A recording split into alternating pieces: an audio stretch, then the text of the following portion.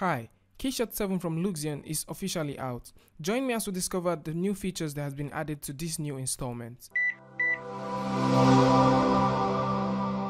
So let's pop into Zbrush and see what we can get out of Keyshot when we're using Zbrush and Keyshot. We already know that in previous years, Keyshot and Zbrush, they've been working hand in hand and it's been really cool. So I have this kind of fan thingy here, and this is a default fan thing that comes with Zbrush 4R8. It is actually a live boolean thingy. So if I click on live boolean, we can see the final copy of this, and it has a custom matte cap which I did for it just to help give an explanation of what I'm going to say next. So we have this matte cap baked into this, and we can see the light information is here, and I can go ahead and show what that looks like. So if I come down to light, and we can see what that looks like here. If I come down to my light cap, we can see the light information which I baked right into this. Okay, the same thing happened for the environment. I created the environment using what I baked here. This is a specular and this is the diffuse.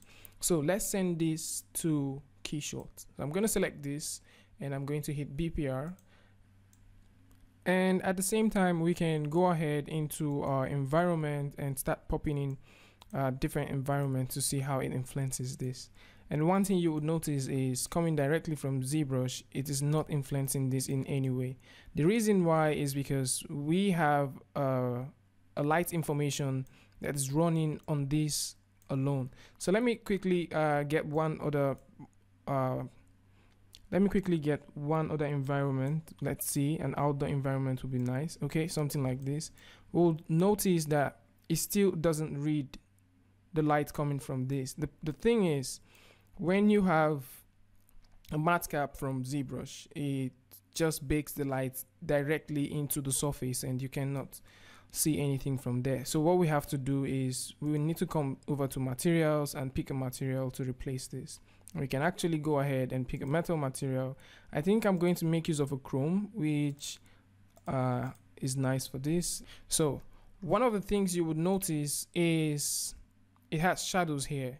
So let's go into the environment tab and see what we have, the new improvements we have. And just like the material, you'll notice you can add a lot of environments here and you can play with them and see and change whatever you want about them. So I can play with the brightness of this one. I can switch in between these two just to see which of them works for me. At the same time, I can come over to this environment and pick this and drop it here and see which one works best for me.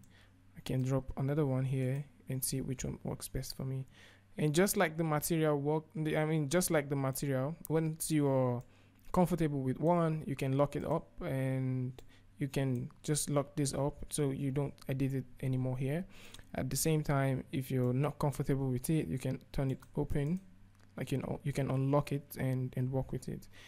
Other things that have been added to the environment is quite impressive. Like now, if you're using the pro version like this, you'll be able to go into the HDRI editor and say you want to add a new pin to this, and you can go ahead and edit this you can go ahead and edit this particular HDRI.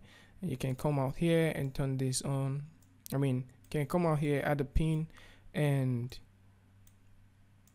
change the color of that pin. You can turn up the radius of that just to get something quite interesting going on. You can make the brightness up, you can turn the brightness up, you can make it a half circle, you can make it a full circle, you can turn it to rectangular and get very nice things. And at the same time, you can add a couple of other things here as well. And when you want to edit this, you can always hit this and jump right into this window here, and you can go ahead and edit your HDRI here. This is really nice because if you're using the previous one, you find out that it opens a bigger window than this, or it chops your space in half, and that used to be very annoying most times. Okay, so let's take off what we don't want. We don't need this. let me unlock that. We don't need this, we don't need this, and we don't need this. And moving to the settings, you would notice once you scroll down that one extra setting has been added to the ground setting here, and it's called Occlusion Ground Shadow. So when you turn that up, you're going to notice that there is a change in the shadows casting on the floor. If I turn it off, you'll see it, and if I turn it on, you see it. If I turn it off, you see it, and if I turn it on, you see it. We'll still have the other things going on here, but I think it's better we have this. And if you are really into trying to match your object to the background and not just use it for light on alone, you can also get that working out for you. I mean, if you come down to the camera and click on ground grid, you can see the position of this, and you can decide to rotate. You can decide to rotate your HDRI to fit into what you're looking for, and at the same time you can play with the height just to get what you want, get something like nice like this. And when you're done with it, you can just go back to camera and turn off this, and now you have it. So this is pretty much it.